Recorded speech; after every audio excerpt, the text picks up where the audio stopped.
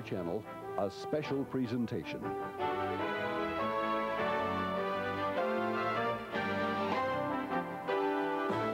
It's been called Tornado Alley, a tract across America's heartland that spawns more tornadoes than anywhere else on Earth.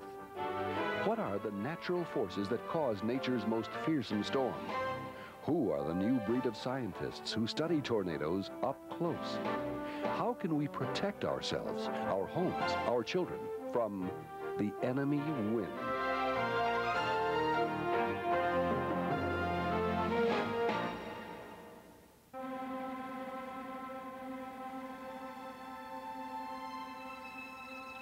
For 1,000 years before the white man arrived, the Kansa Indians inhabited these plains.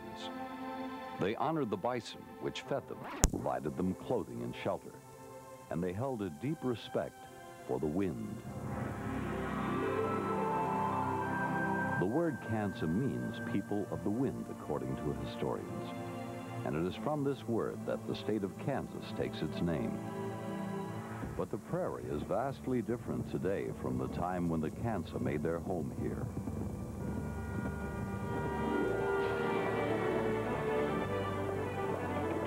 The Kansa Indians would scarcely recognize their ancestral land today, with its bustling cities, its traffic, its crowded malls. But some things never change. The Indians of old would know their ancient homeland by its wind.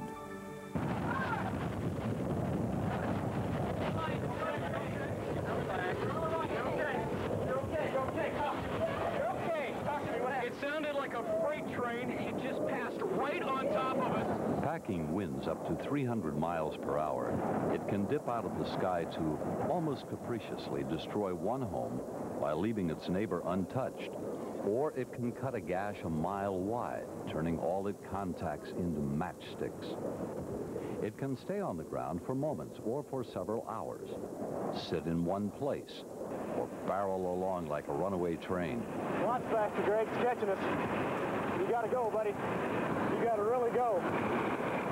They usually come alone.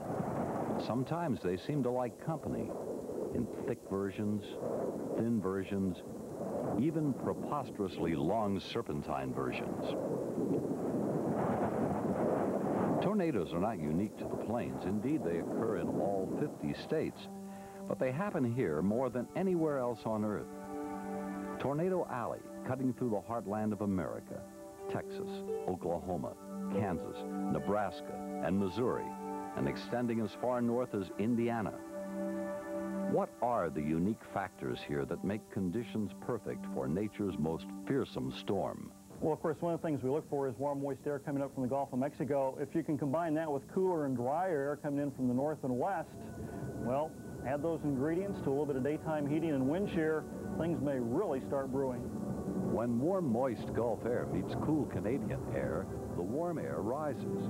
Clouds form. Storms develop. Wind shear, winds at different altitudes blowing in different directions, causes the air between the layers to begin spinning, almost like a horizontal tornado, although not nearly as fast. When this horizontally rotating air meets an updraft, the rotating tube can become stretched and tilted. As the now nearly vertical tube tightens its spin, it speeds up. And the result?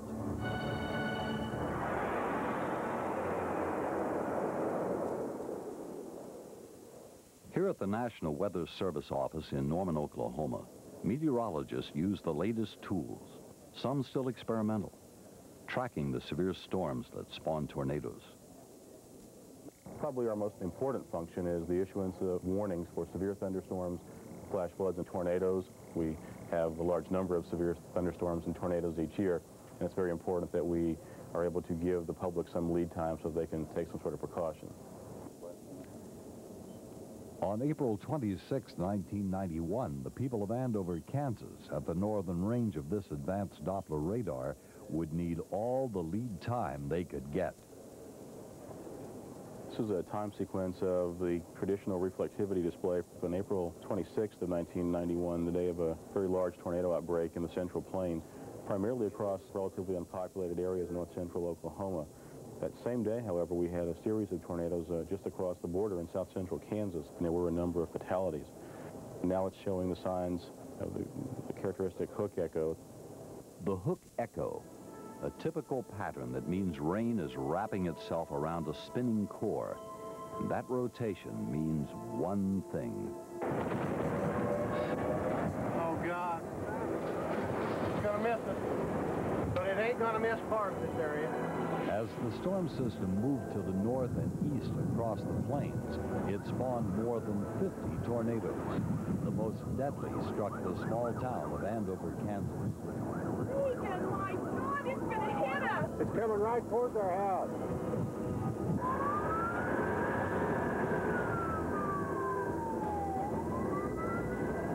We had 2 officers that had sighted the tornado already, and we had the siren had failed.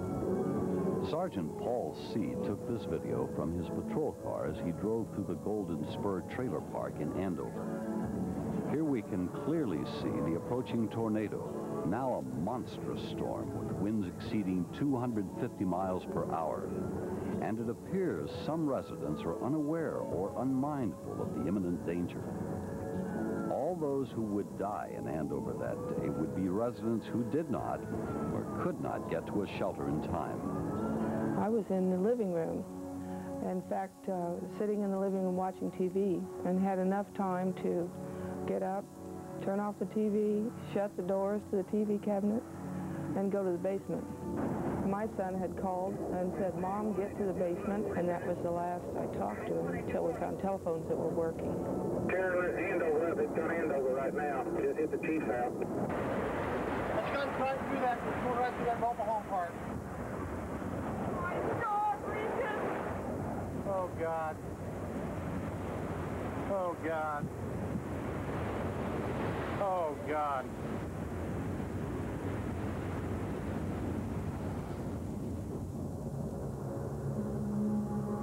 When I came out of the basement, my first thought was, my God, they're all dead. I could not believe that anyone could live through what I was seeing. It looked like a bomb had gone off. It was unrecognizable. If a person wasn't familiar with the town, if you didn't know how the streets were laid out, you'd never recognize it. The first priority was accounting for your neighbors. And making sure that, oh, they're not home yet, and we know that they'll be home later, or, oh my gosh, they may be in the house and we need to get in there and see if we can find them. 13 people died in Andover that day. In all, 19 died across Kansas. Dozens more were injured. Hundreds were left homeless, with damage estimates reaching into the tens of millions. Today, the small Kansas town still bears the scar of that awful afternoon. Its survivors will bear their memories for a lifetime. And along with the memories is a shared desire to understand, why did this happen? How could it happen? And how can we make ourselves safer the next time it happens?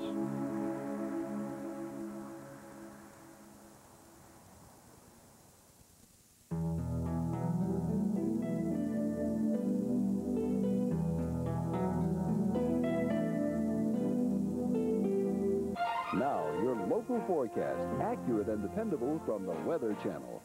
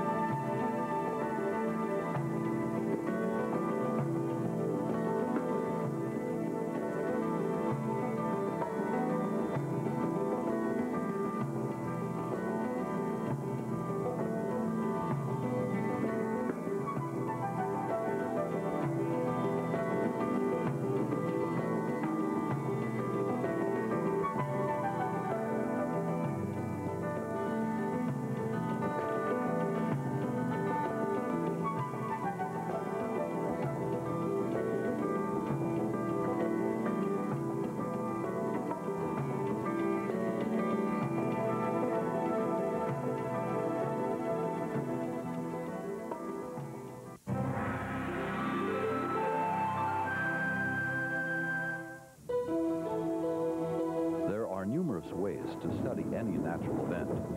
Some take their research outdoors, watching the sky as clouds build into thunderheads.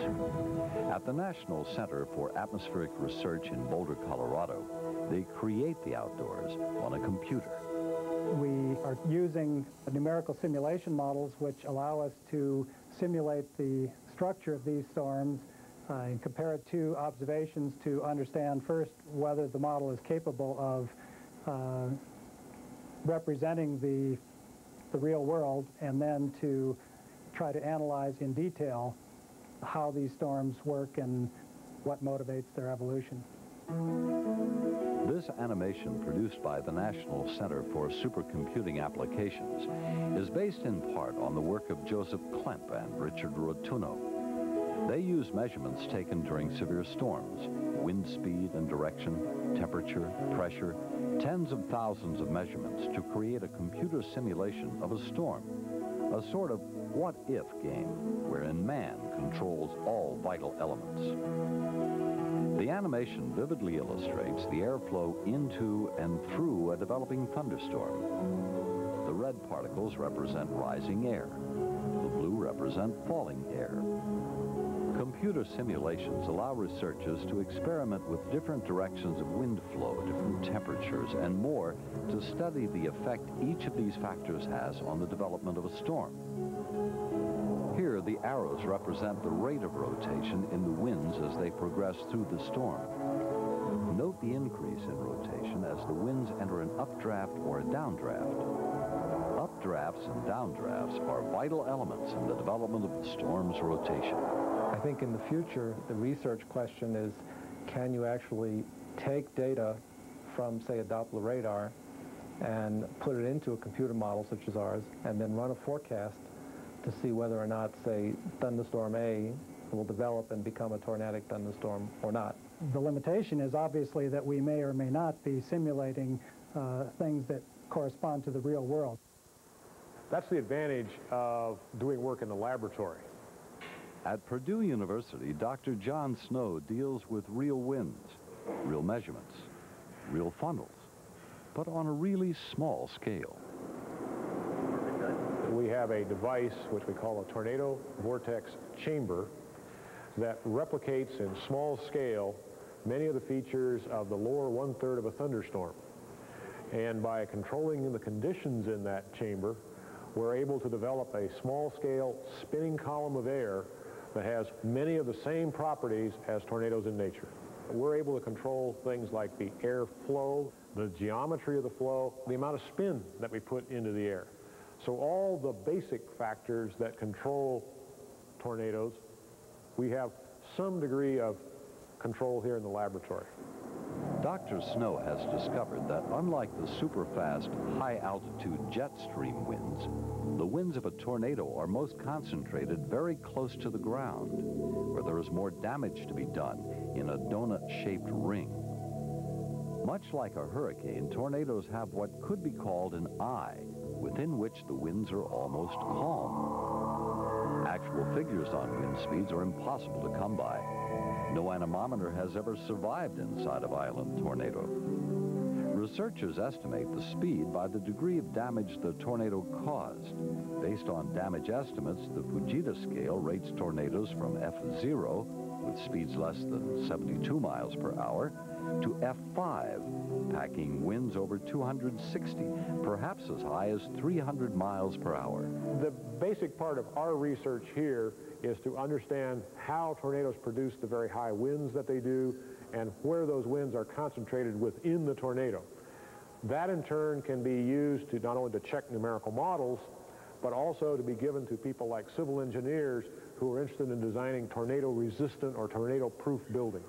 Here in the lab, we can reproduce the same vortex, so we can do experiments over and over again. In the field, you get one shot. The tornado comes by, you take your data, and that's what nature gave you. They just issued a tornado warning for right where we are. But this researcher's approach, in true Western spirit, might seem suited to busting broncos. You learn a lot from the laboratory models and the computer simulations, but you still don't know what's really happening in nature. To know what's happening in nature, you have to go out and make real measurements. We try to situate ourselves so that we're roughly 2 miles, maybe as close as 1 mile away from the region where the tornado might be. That's usually off to the southeast of the storm. First thing we do is look for the wall cloud. Very nice wall cloud, and the whole thing is rotating. One of the discoveries made by the trackers is that the wall cloud is one of the first indications that a tornado may be forming. A wall cloud is a lowered cloud base. So when you see a wall cloud, it's evidence that you have a very strong updraft region, and it's right next to a downdraft region. And that's an area where you expect to find tornadoes. A rapid rotation in the wall cloud, and the funnel cloud is just to our north-northwest. We're packing up the radar, and we're going to move north. They've also learned the tornado usually forms on the rain-free southwest edge of the storm. Very often, the tornado will form simultaneously with the appearance of what we call a rear flank downdraft. We begin to see a clear spot, or clear area, begin on the western side of the wall cloud. When this rear flank downdraft wraps up around the wall cloud, we frequently will see the beginning of a tornado. That thing is starting to form a nice funnel. Actually, hold it. Can you turn it on? Oops. It is starting to form a funnel, and it's not that far away. What we have been doing over the last 3 or 4 years is use a portable Doppler radar to make measurements of the wind speeds within the tornado. We've been attempting to map the wind field of the tornado itself. Go a little bit to the left of the funnel. FMCW. FMCW. Oh, what a classic. But for all the information gained by these ventures, it's hard to tell what provides the greater motivation. The desire to learn, or the sheer adrenaline rush of the chase. I'll give it an 8. An 8? An 8, 8.5. It was very close and very intense.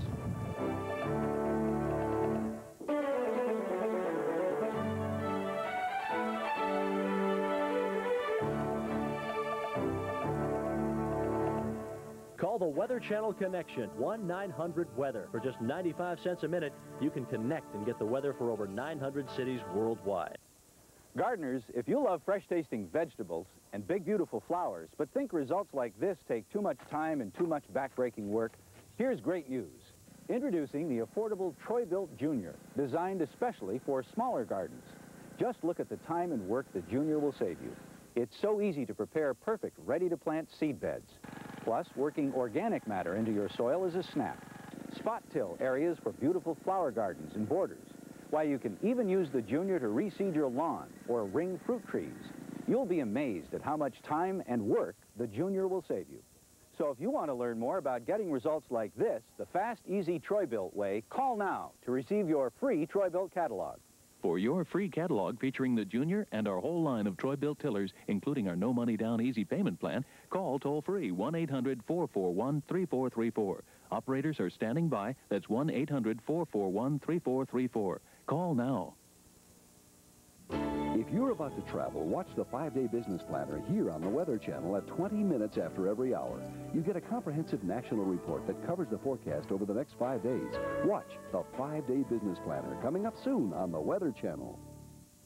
Now, your local forecast, accurate and dependable from the Weather Channel.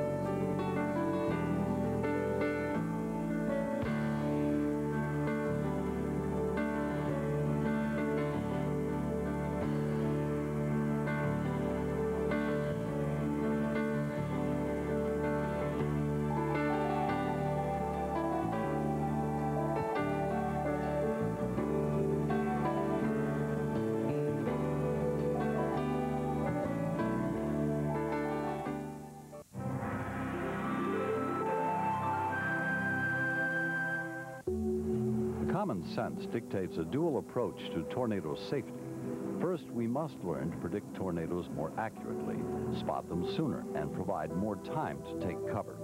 And second, since our forecasts will never be perfect, we must learn to protect ourselves better when they strike, build better, safer structures. At the National Weather Service state-of-the-art facility in Norman, Oklahoma, researchers are using tomorrow's technology to prevent today's tragedies.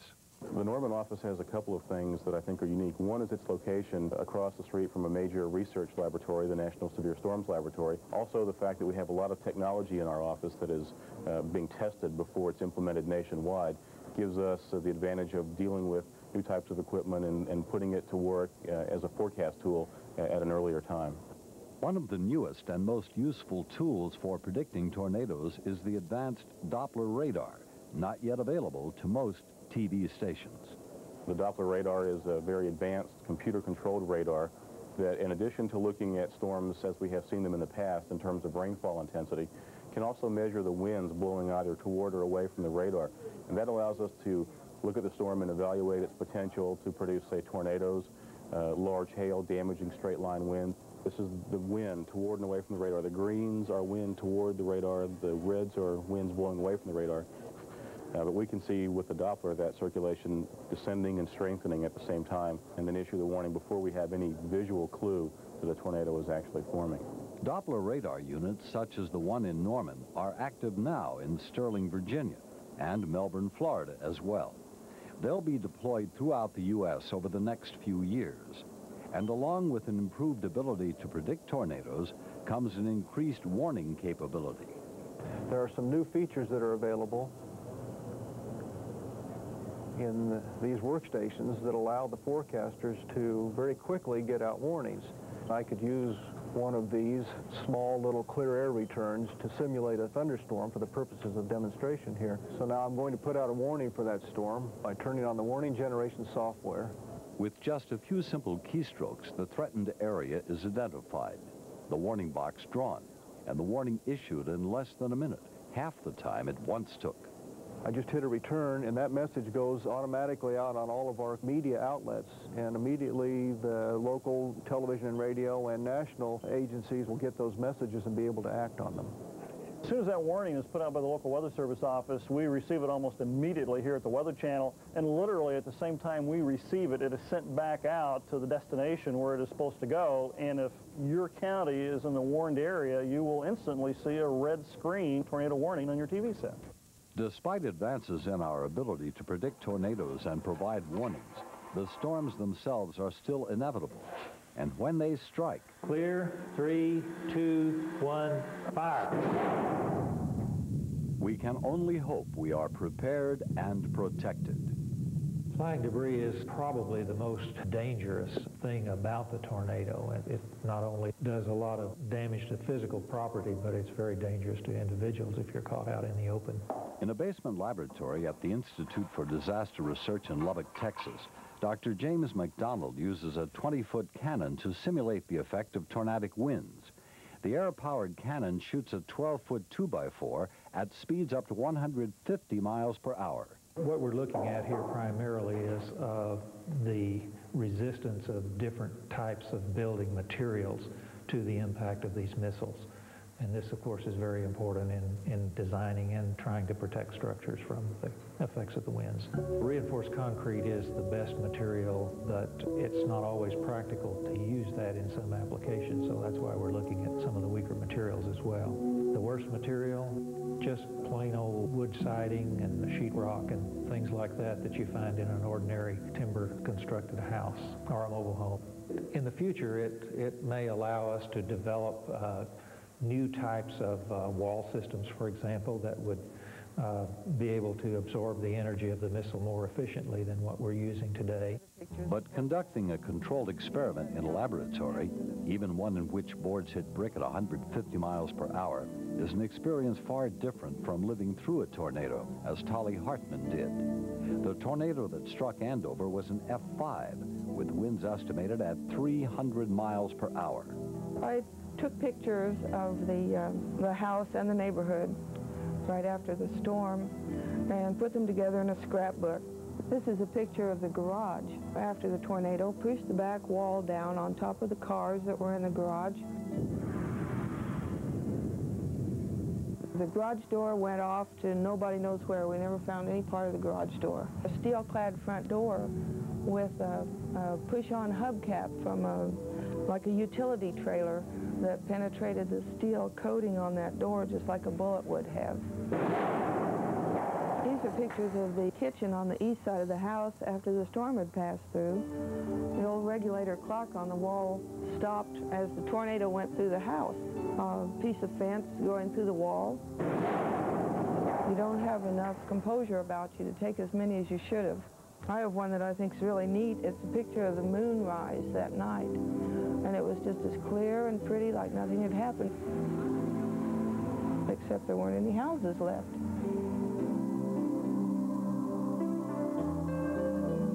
One year later, the rebuilding of Andover, Kansas is almost complete. Tolly Hartford was one of the lucky ones. 13 died in Andover that day, all of whom could not or did not find shelter in time. A tragedy anywhere, but one of monstrous proportions in a small town such as this. Advances in tornado prediction have made life on the plains safer. Still, we can never be assured the tragedy that struck Andover will not happen again. And if it comes again, it may come just as swiftly and just as brutally.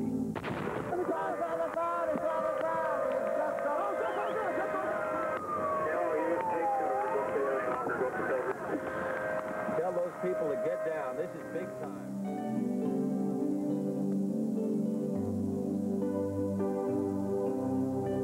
And so perhaps the most valuable lesson is one the Kansas Indians learned 1,000 years ago. We must grant the wind its due respect.